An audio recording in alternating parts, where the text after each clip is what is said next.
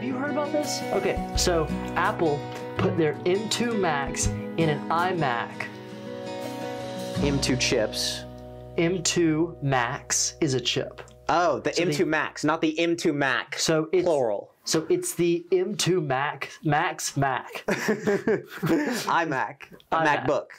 M2 Max.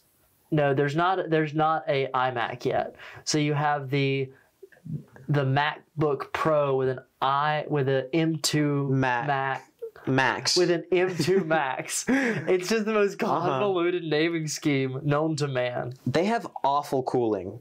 Like, I mean, not as bad as you'd think, especially in the new ones. Like, they're stupid good. It is incredible how good the M2 and M1 Max are.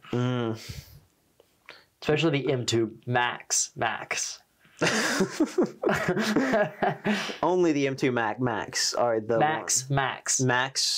Max. Yeah. Yes. M-A-C-S and M-A-K-S. M-A-X-S.